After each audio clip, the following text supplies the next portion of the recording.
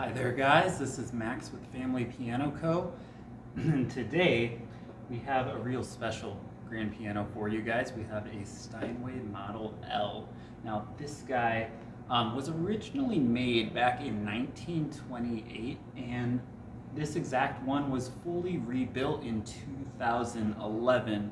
Now a little bit of the history of the Model L, because if you've been researching brand new Steinway Grands, you'll have noticed that they actually are not making Steinway Model Ls anymore.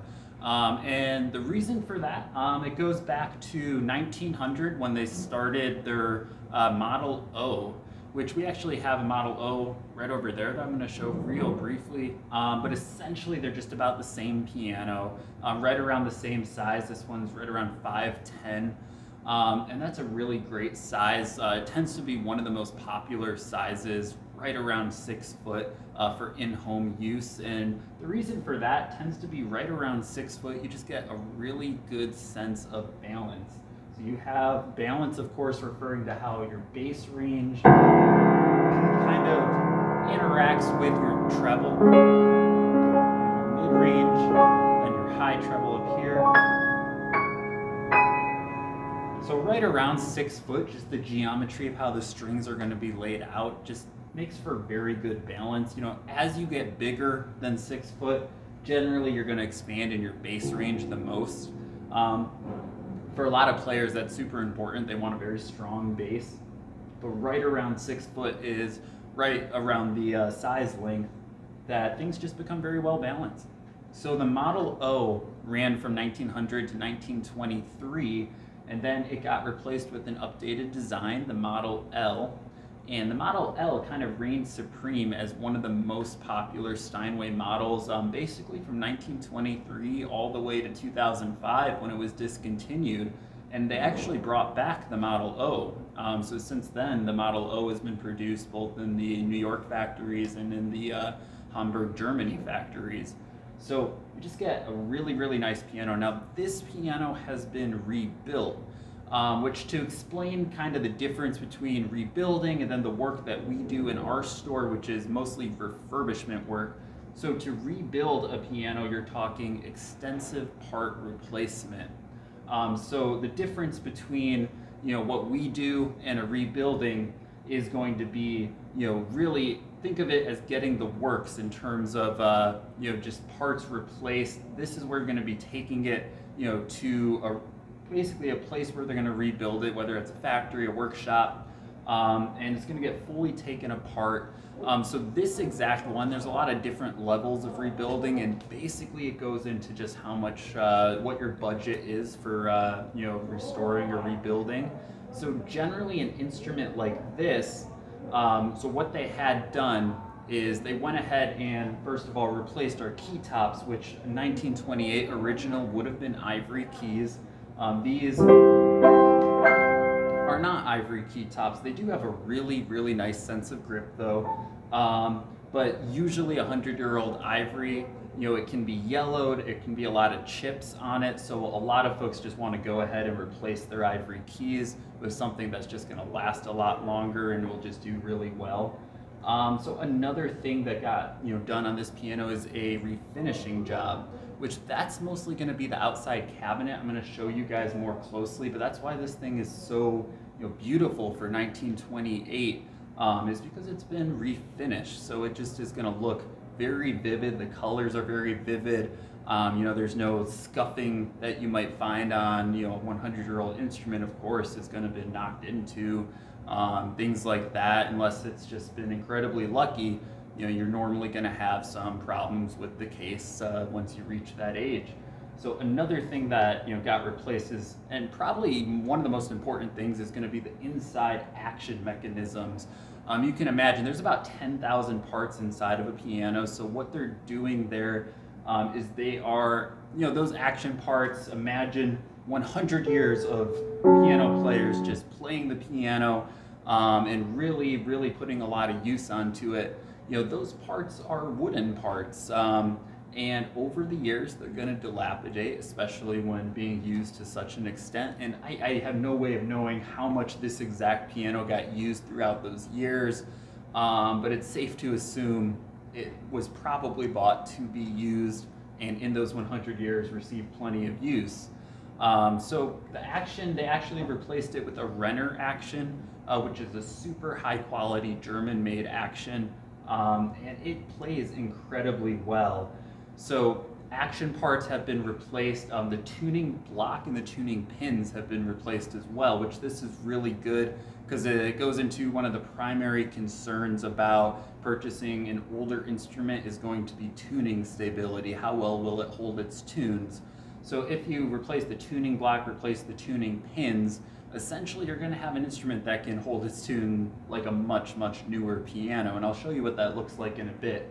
As well as they did a complete restringing of the instrument as well, so it just, you know, a fresh set of strings. Of course, over the years, oxidation occurs on the strings, so you can imagine when it was brought to be rebuilt with almost 90-year-old strings, they were probably heavily oxidized, and you can visually see that because instead of the beautiful copper strings, you're going to see, you know, they're going to look much more brown. Essentially, oxidation is rusting, so it'll look rusty. And you can imagine that when, you know, strings are covered in a coating of rust, they're not nearly as free to vibrate, so the sound begins to deaden a bit. Now you can play, you know, let's say they never restrung this, you can play it and it will sound good, but it won't sound anywhere near as good as a fresh set of strings will that can just vibrate to their fullest extent. So, you know, definitely a good move. Restringing a piano alone generally runs around $3,000-ish. So usually on a high quality instrument like this, it will be done. Much less likely to find that on, you know, older upright pianos, for example, are pretty infrequently restrung. So a lot of times just the cost analysis doesn't exactly make sense, but usually a beautiful Steinway like this, especially one that holds a lot of sentimental value, is going to be restrung. It just makes sense to do it. So I kind of want to show the condition from better angles here, because it is just a very beautiful instrument. By the way, real quick, this is our Steinway Model O over here. This is a 1910 with mostly original parts. A much, it has been rebuilt, but to a much less extensive degree than this guy here, which got rebuilt in 2011, and it received, I would say, close to a full restoration. You know, the parts in the action that got replaced are Renner parts, which are extremely good, but I know for a lot of folks it's a big deal to have all Steinway parts. You know, personally as a player, you know, you kind of can feel the difference, but Renner actions are absolutely amazing as well. So I'm going to say there is a difference, but in terms of quality, both are extremely good quality.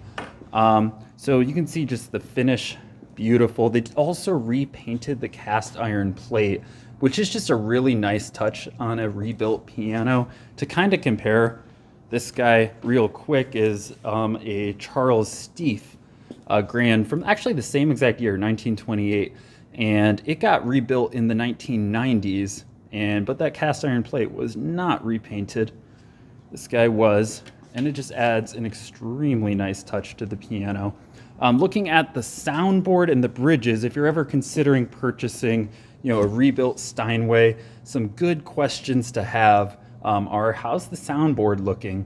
Now this one I've checked previously and it is in very good shape, which is just lovely to have. Obviously a crack in the soundboard is going to be, you know, usually a hindrance to the sound of the piano. I mean, there are exceptions, like if it's a minor crack in a dead zone of the soundboard, it doesn't matter so much, but it will probably impact the value of the instrument a little bit. But really, you know, the biggest things you're looking for are, hey, is it, you know, a crack? Can I see separation in the crack? Can I feel, you know, that the different surfaces of the wood have raised? Because, you know, that's going to imply if there's space in that crack, that's impacting your sound.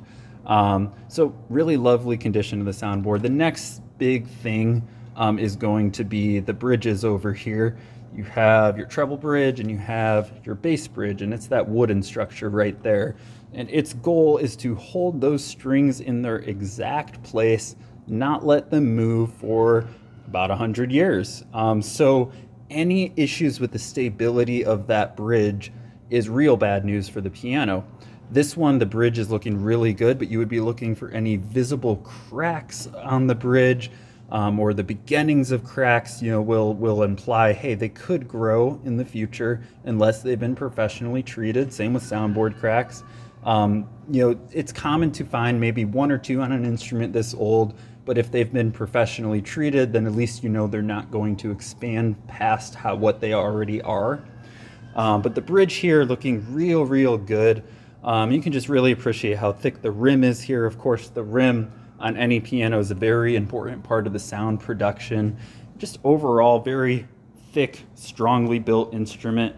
Another nice thing this guy has, you see this here, a lot of folks might think that this is a player system, but actually you see it says power water pads. This is a damp chaser system, which there's a little box on the bottom of this. It's kind of hard to see, but it's full of water. And the goal is to create a micro environment right around the soundboard to keep the soundboard's mini atmosphere at the same exact humidity level. Because wood, it came from a tree, and its point is to intake humidity. So that's one of the things any organic material is going to do and will be affected by. It'll move around because of that. So the goal is to keep the humidity as constant as possible, so there's as little movement or warping of the wood as possible, and that prevents cracks and keeps it sounding at its best. Now, another thing to note about the soundboard is just the quality of the wood. This is a major reason why someone might want to rebuild one of these Steinways as opposed to purchasing a different new instrument that would be at a similar price to this guy. This guy's right at $30,000. You could purchase a brand new instrument. It might not live up to the same quality, but in terms of the character and original authenticity of the tone, it won't quite have that, because this wood quality is just excellent and just been aged, and you just really can't beat that.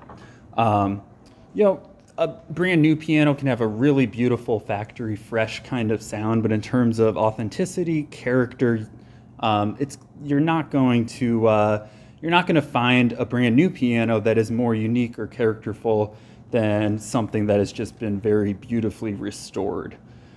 So I'm going to go ahead and play for you some Mendelssohn, which I think will go well with the sound nature of this piano, which is just very warm, full of character, and very relaxing. I'm going to play Mendelssohn's Songs Without Words, which I think will be a perfect match for this Steinway Model L. So here we go.